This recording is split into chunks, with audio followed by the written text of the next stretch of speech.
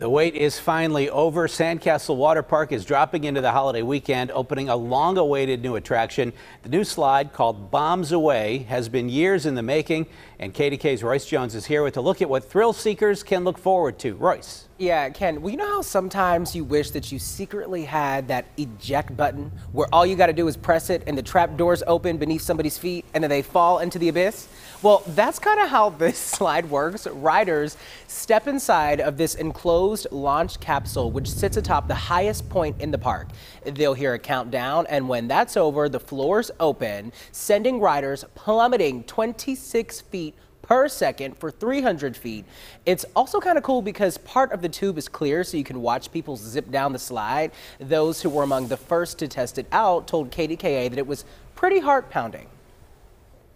It's very nerve-wracking, especially when the countdown starts. Your heart starts to beat faster, and yeah, it's definitely nerve-wracking. It's really great to hear that people are enjoying it right off the bat, and we're excited. It's perfect timing leading into the holiday weekend. We got this new slide that's going to be a real thriller and fun, and a lot of extra events, live music, and excitement happening at Sandcastle. So it's a great weekend to get here.